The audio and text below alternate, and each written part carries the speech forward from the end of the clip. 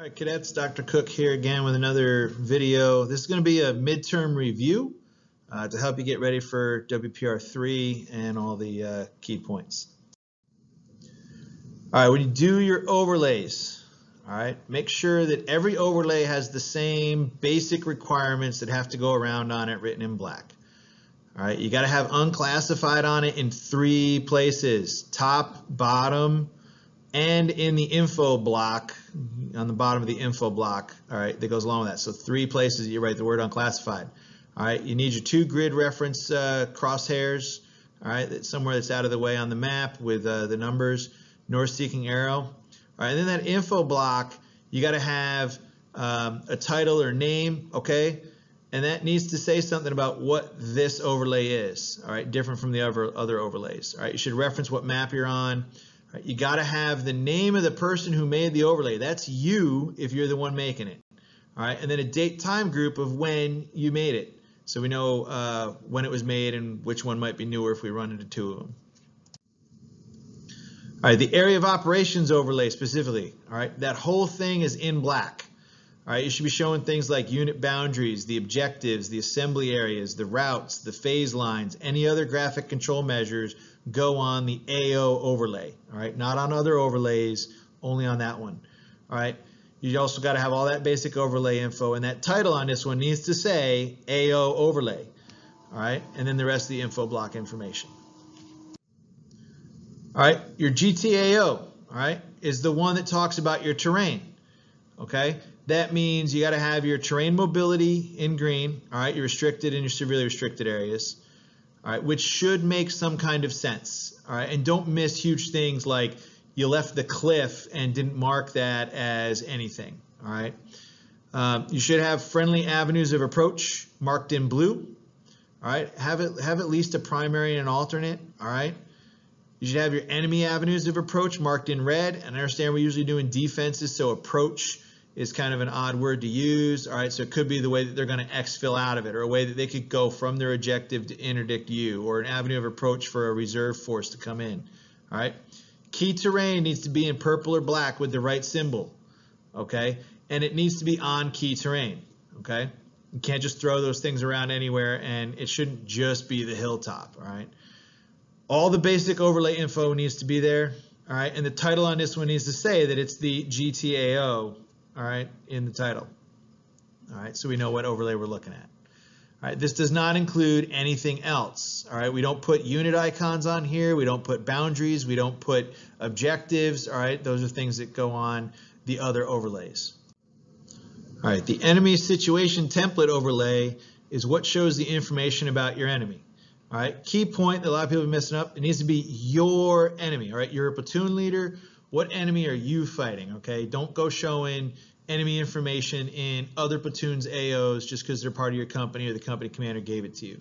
All right, I also saw a lot of people that took the company commander's enemy sit temp and just kind of copied things off of it and didn't understand what they were copying, because some of them were just call outs to units where they moved the other things that went along with it, and then it doesn't make any sense anymore except that it's in the exact same place. So obviously you just copied it, right? Don't do that. All right, your enemy. All right, you should have enemy unit icons for the teams. All right, you're a platoon, you're fighting an enemy squad, so you should be showing where are the fire teams within that squad and what are they doing. All right, tactical task symbols. Okay, put the symbols down if they're trying to destroy, if they're trying to secure, if they're trying to seize, whatever they're doing. Put the tactical task symbols there per fire team. All right, every team having some kind of task that goes together to accomplish their overall mission. All right, you should then have a written task and purpose over out of the way. All right, you see it there on the side of this example. All right, for each team. Okay, so you put down, you know, team A, their decisive operation, task, secure, purpose, prevent us from crossing the bridge. All right, put those down for each team, what those tasks and purposes are. All right, that's coming from your assessment. All right, key weapon systems. Okay, key weapon systems. If you get into doing all the rifles, you run the risk of having wrong numbers and not getting it all right, and it clutters it up. All we care about is key weapons. All right, where are the machine guns, where are those rocket launchers, things like that. Okay, put them in a place, and they got to have an orientation to them. All right, it shows where they're located exactly and what way they're pointed. All right, Make sure they're not pointed back into the enemy's rear, all right, with the back of the gun facing your avenue of approach or something, right? They need to be in a sensible location, a sensible orientation for accomplishing the mission. All right, and then range rings are optional, so you don't have to do that on the exam. All right, if you do put them though, they need to be right. Okay, so there's just a ring at the range of that weapon system centered on that weapon's icon. All right, now if you don't do a complete circle and you just do an arc in the direction of where the friendly is coming from, that's okay, especially maybe there's like a big cliffside or a mountain in the way and you want to make it a little bit simpler, or it clutters up too much to do full circles. You can do that kind of thing, but again, they're optional. All right, and they should have some kind of label so I know which weapon system they go with. You can see an example here. There's a ring for an RPG, an RPK, and the PKMs. All right. You got to have all your basic overlay info, and this one should have a title that says it's the GTAO. All right, make sure that's included. Don't put any friendly unit icons on there. All right, don't put the objective on there or anything that goes on the AO overlay. All right, things that go on other overlays don't go on this one. This one just shows the enemy and the whole thing's in red. All right, the basic info is in black. All right, your friendly task orgs. All right, here is an example. Okay. Make sure you're showing, all right, your unit is the one on top. You are a platoon leader. That top unit is a platoon. What platoon are you? All right, make sure you show your next layer subordinate units. All right, we go down one level. All right, you don't need to break it down any further. Okay, you just show who are the squads in your unit, or if you've got other attachments, there's a mortar section here. Okay. All right, key weapon systems. All right, make sure you show the right icon for the weapon system and the right number of them. All right, if they have 2 machine guns, you put the icon on there twice. All right, just like this example here. All right, any attachments, make sure they're included. All right, now if you've got, and in this example, there's an engineer team, and you've decided to task organize them under first squad, and they report to the first squad leader, so you can show it that way. We also have an attached mortar section, and we've got that shown here reporting directly to the platoon leader. All right, they're not inside of a squad. They report directly to the platoon leader, and that's fine if it makes sense. All right, tasks and purpose. All right, you can see we've got a task and purpose. A platoon's task is seize, and the purpose is to prevent the enemy freedom maneuver on route red. All right, make sure you include the task and purpose on your task org. All right, enemy task org. This looks a lot the same. Okay, a lot of those same requirements. You got to show your enemy. Don't show the entire company's enemy. Don't show another platoon's enemy. Just your enemy is the only one that's on here. All right, and their subordinate units, we're breaking it down one level. So if your enemy is a squad that's on your objective, they're made up of fire teams. Show the fire teams. All right, that's all you have to show. Key weapon systems, again, key, and show an icon for each one they have. If they have 2 missile systems, you show 2 icons. All right, any attachments should be included. All right, and make sure you get the right attachments. Read closely on the read ahead. That's why we give you lots of time. It's a read ahead. All right, to understand, make sure you fully understand which attachments belong to your enemy, which attachments are on a different objective or belong to a different enemy. All right, and then a task and purpose should be on there. All right. At least at the squad level, that you've got that task and purpose given. All right, the area of operations of an area of interest, all right, is something you should understand the difference between. The area of operations is defined by the commander, and it's the area where you accomplish your mission, right? So the company commander's AO overlay will define your area of operations, all right? It's the place you have to work in. Area of interest is all that area where the enemy could jeopardize your mission. All right, that might be outside of your AO. All right, if there is a mortar not in your AO but in an adjacent platoon's AO, and that thing's got range on you, well, that's part of your area of interest. Right, it's just not your AO. All right, when you lay out your area of interest and you analyze it, you're looking for these 3 things, right? The close air support, the artillery, and the reserves. All right, and this comes right out of the battle book there. We can look at these different things that break those out, right? What are the capabilities? Where is it? When are they going to trigger it? How long is it going to take to get there, right? How much could they bring in to bear against you? All right, those are things you should consider when you're analyzing the area of interest.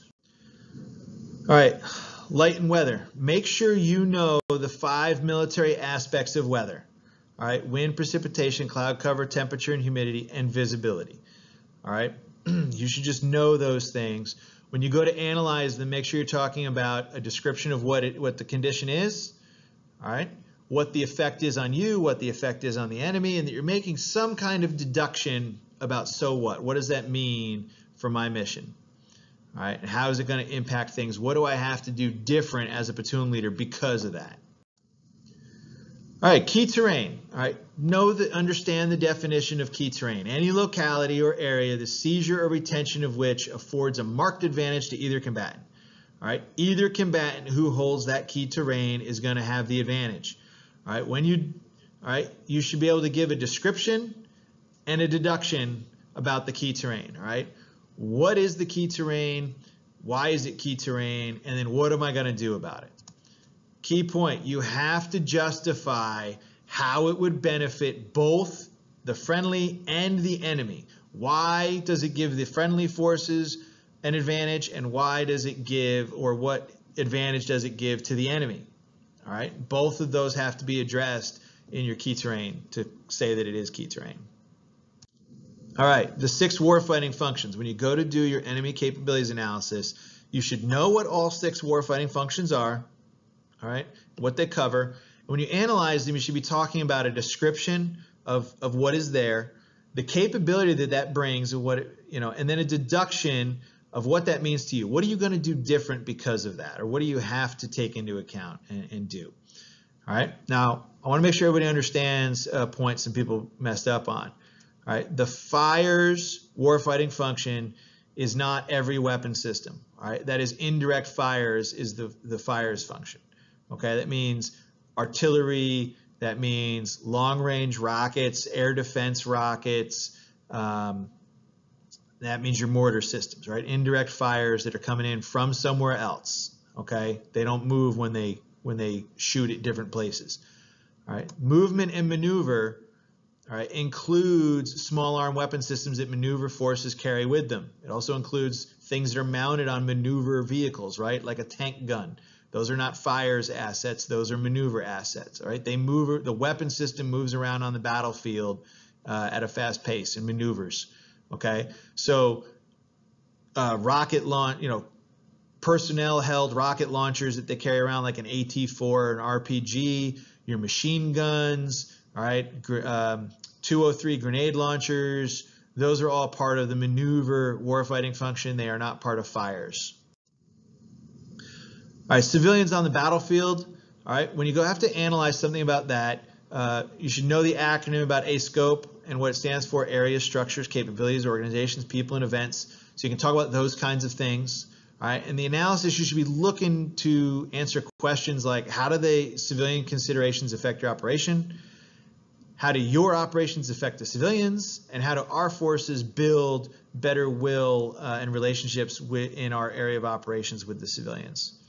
All right, so those are the kind of things you should talk about on your civilian analysis. All right, nesting of decisive operations is something we've been talking about. So here we've got an example of a battalion made up of companies, made up of platoons, right? You as a platoon leader should be looking 2 levels up. So your higher analysis has to include the company commander and the battalion commander's levels. All right, the company commander is going to include the battalion and the brigade. All right, now if we have a battalion commander's task and purpose, all right, listed here: destroy the 87th Motorized Infantry Company, purpose, prevent enemy seizure of objective dog. All right, the battalion commander is going to break that out to the 3 company commanders. All right, and in this case, Alpha Company has the decisive operation. All right, destroy 1st Platoon, 87th MIC. All right, purpose, prevent the enemy seizure of objective dog. Now, you'll notice that Bravo Company and Charlie Company have shaping operations, right? They're going to try and fix the 2nd Platoon. They're going to try and block the 3rd Platoon while Alpha Company destroys. All right, the key thing here is that Alpha Company as a decisive operation is the one that achieves the higher battalion's purpose, all right, and task, all right, the mission. All right, if Alpha Company succeeds, the battalion succeeds. All right, we've prevented the seizure of objective dog. All right, and we've met our task to destroy the company. All right. Same thing then flowing down as Alpha Company breaks that out. The platoon, all right, first platoon has tasks to destroy and purpose to prevent enemy seizure of objective dog. All right, so that's the thing that is achieving Alpha Company's mission, which means then that is what is achieving the battalion mission.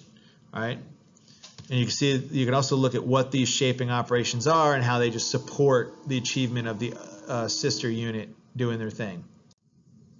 All right, mission statements. Make sure your mission statement answers the 5 W's. Who, what, where, when, and why. All right, the what needs to be a tactical task. All right, and the why needs to be a purpose. And they should be the same task and purpose that your company commander assigned to you. Okay, you know your unit. All right, date time group has to be nested with higher. All right, you can't try and do your mission later than your company commander wants the company to be done. And the locations should come out of the company operations order. So there's not a lot of creativity here. We just pull this information from what the company commander gave us.